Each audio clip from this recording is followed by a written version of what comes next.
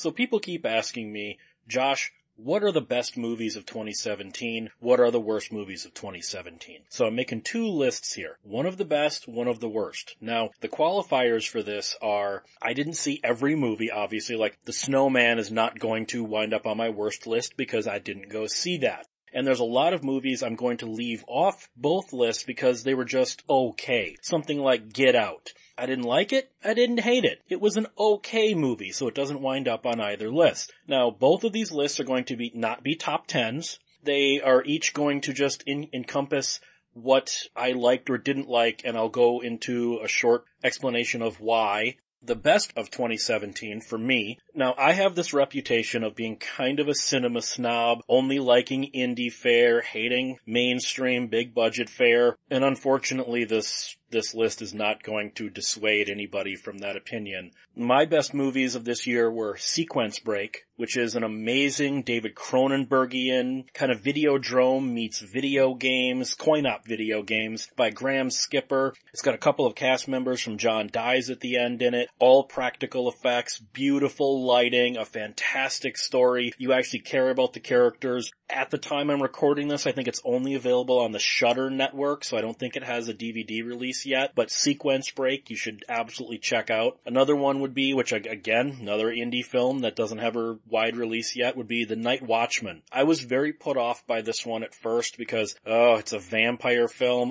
it's a siege film, and it's a comedy. It's hilarious. It's funny because of the character interactions. They both are almost sitcom-like and feel natural in this environment. There are some drawbacks to The Night Watchman. The CGI is not very good, and there's a lot of CGI blood, a lot of CGI gore and bullets because apparently this was a very low budget, which that to me is a huge detriment. But The Night Watchman was a fantastic movie. I really laughed my ass off at it. Next, you have another film that's not in wide release called It Stains the Sands Red. One of the most unique zombie films I've seen in a long, long time. It takes its time. I hated this movie for the first half hour. You just detest the main character. And I think that was intentional because then something shifts in both the character and in the movie. So when you do see this, don't turn it off because you're hating the first half hour, because man, does it get better when it's supposed to. It has a very unique take on a zombie apocalypse. It's a much more personal take on a zombie apocalypse, and it went in places I wasn't sure it was going to go. So It Stains the Sands Red is a fantastic one. Another one, The Bad Batch. This is not really post-apocalyptic, but societal breakdown. This is Keanu Reeves plays a Jim Jones-like guru in the wastelands. Jason Momoa is a cannibal, and Jim Carrey has no dialogue in the movie, but he's a homeless man who has way more information and bearing on the plot than most people would expect by the fact that it's Jim Carrey, unrecognizable, and having no dialogue. It's a brutal movie. It's kind of missold because The Bad Batch, one of the main problems with its marketing was it was sold as The Road Warrior meets Ms. 45. And while those aspects are in The Bad Batch, that's not what the movie's about. And they're maybe 10 to 15% of the movie. So if you go by the trailers, you're going to be still getting a great movie, just not the movie you thought you were going to. And then you've got the very obscure,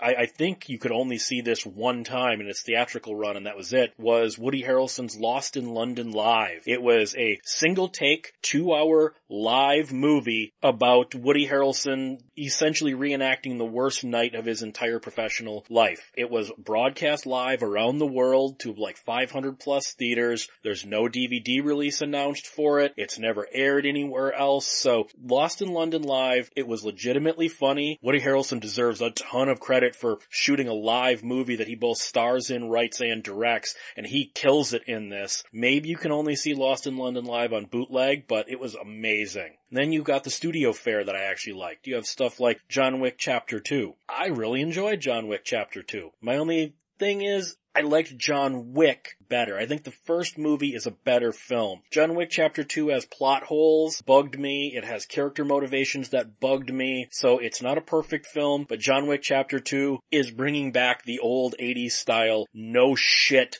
throw everything at the wall because most of it sticks action movies. And then you also have things like Kong Skull Island. I hated Godzilla. I hated the Peter Jackson King Kong. But Kong Skull Island was just fantastic. It was fun. It was energetic. I loved the Vietnam setting. This is one of those ones where the Vietnam setting you go, why wasn't this done earlier? It makes so much sense. Great soundtrack. It's a mainstream PG-13 movie with a freaking cannibal Holocaust homage in it. That takes some balls. Then you've got Atomic Blonde. Atomic Blonde wasn't perfect. I enjoyed it for the 80s aesthetic. I loved all the neon. Charlize Theron was great. Most of the soundtrack was great, except for that horrendously bad cover of Stigmata by Marilyn Manson, which is one of the worst covers I've ever heard in my life. Hated it so much. But Atomic Blonde was fun. And then a couple of other honorable mentions where I liked them more than just the meh would be Tom Cruise's American Made. It wasn't great, but I had a very good time at American Made. It Part 1. I'm not a big fan of It. I didn't really like the miniseries. I wasn't a big fan of the novel. But what sells It are the performances by the kids. They